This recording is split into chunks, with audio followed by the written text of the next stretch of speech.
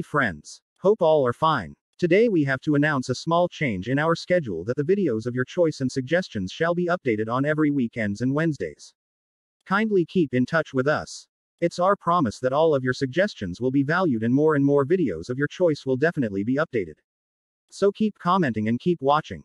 If you are not able to wait for until our new video releasing days as mentioned above, just comment us to make it faster and we will also do it for you. You are in an emergency. This video includes the life cycle of Puccinia as per the suggestion from one of our subscriber in the last week. Hope it helps. Life cycle of Puccinia. Essay explained. Kingdom. Fungi. Division. Eumycota. Subdivision. Basidiomycotina. Class. Telemycetes. Order. Urdinales. Family. Puccinaceae. Genus. Puccinia. Species Puccinia asparagi. Puccinia tritacina. Puccina graminis italics, and so on. General features. Commonly known as rust. Obligate parasite. Capable of thriving only upon living hosts, either heteroecious or autoecious. A. Autoecious. P. Asparagi. Completes life cycle on single host asparagus. B. Heteroecious. Puccinia graminis italics completes life cycle on two hosts. Life cycle. Puccinia graminis. Wheat primary host. Barberry. Alternative host. Both the hosts are necessary for the completion of life cycle. I. Diploid Ecidyl cups on lower surface of barberry leaves produce esidiospore. Esidiospore binucleate brings about the primary infection on wheat plant or any other suitable host plant. As they germinates, germ tube or primary hypha enters the host and it produces the haustoria for nutrient absorption. The cells of the hypha are binucleate and together constitute a dikaryon. A. Urdineal stage. A few days after infection, the dikaryotic mycelium begins to form urtisory. The hyphae of mycelium aggregate to form a hyphal mass, called uridia, near surface of infected leaf.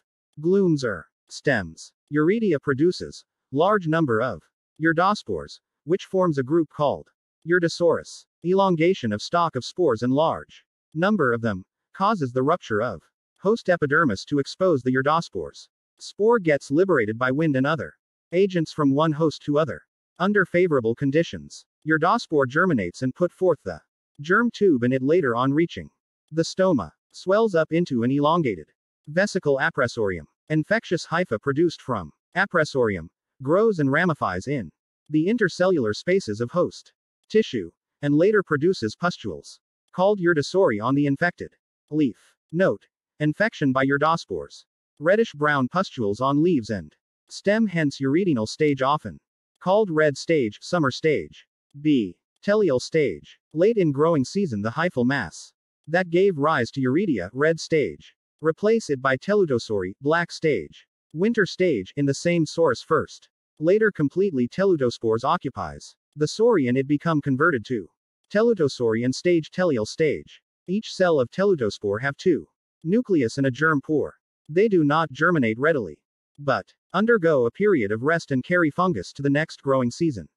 1. Diploid phase. Note: during maturation period, 2 nuclei in each cell of telutospore fuse to form diploid nucleus and it represents the diploid phase, and in this condition the spore tides over the winter. In the following spring, with favorable conditions, telutospore germinates. Each cell of telutospore produce promycelium. I. Haplophase. The diploid nucleus which passes to promycelium divides meiotically to form 4 haploid nuclei.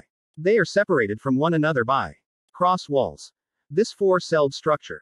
Basidium. Each cell produce short narrow tube. Sterigma. Later, at the end of each sterigma, a basidiospore is produced. 2 basidiospores plus Vae strain and 2 Vae strain. Basidiospores which forms the beginning of haploid phase are carried by wind to alternative host barberry plant. Note: they germinates only when falls up on the alternate host. A. Pycnidial stage. And strains, accordingly to the mycelial mat, of basidiospores group beneath upper epidermis of barberry leaf. On upper surface to form pycnidium. There are 2 kinds of hyphae in pycnidium. 1. Spermatial hyphae bear spermatia pycniospores at their tips. 2. Receptive hyphae which protrude beyond the ostiole, small pore opening to outside. Note: a pycnidium only give rise to either Vae or plus strains of spermatium and receptive hyphae. Insects help in the transfer of Spermatium of one strain to the pycnidial. Cups, pycnidium containing receptive. Hyphae of opposite strain. Thus a binucleate cell is formed, one with plus and other with a minus strain. Together constitute a dikaryon. From the dikaryotic cell. A dikaryotic mycelium is organized on the lower surface of barberry leaf. The hyphae with dikaryotic cells collect to form the essidia. Again the mature essidiospores. Binucleate, from essidia liberated and carried by air results in the continuation of the life cycle, and here life cycle is completed. Note essidiospores are incapable of infecting a barberry plant, but can infect the wheat plant. The diagrams of the life cycle is given here for you. The first one shows the basic diagram just for understanding, and the second one here shows the detailed diagram for study. Thank you all for the support and comments from you. Please keep in touch with us for more videos, and we are here to help you. Thank you.